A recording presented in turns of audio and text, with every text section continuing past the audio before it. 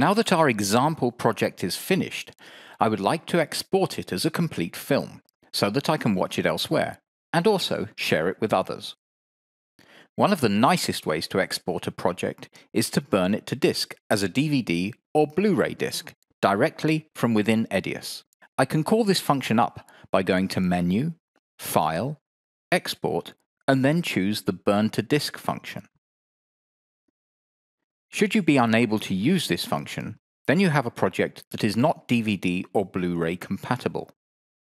If this is the case, then you should go into Settings and under Project Settings specify DVD or Blu-ray compatible settings.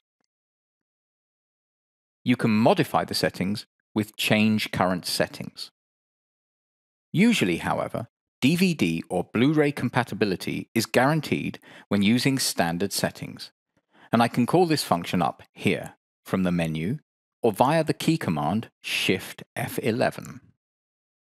After a short wait, the EDIUS Burn to Disk dialog will appear, and you are presented with quite a number of possibilities.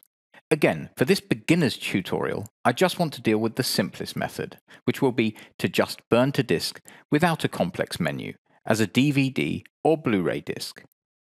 In the subsection Style, I can specify if I want to burn a DVD or Blu-ray disc, but obviously I will need the proper hardware, such as a DVD or Blu-ray burner.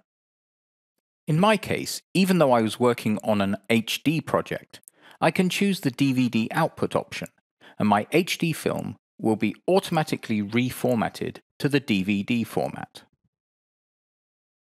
I will use this method, Output to DVD, and we can see a preview menu here, which I don't want to delve into now, so I will deactivate the Use Menu option here, and the film will be burnt directly to disk as is.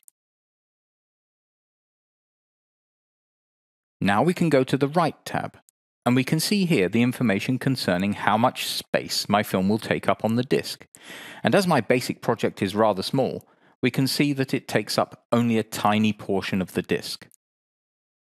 Next, I can give my DVD a name, and I will just type in Airport. Now, if I had multiple burners, I could specify which drive I wish to burn to on condition that a correct disk is inserted into that drive. I'll do that now, and we can see that I can finish the process by clicking the button Create Disk, and my film will be burnt to disk.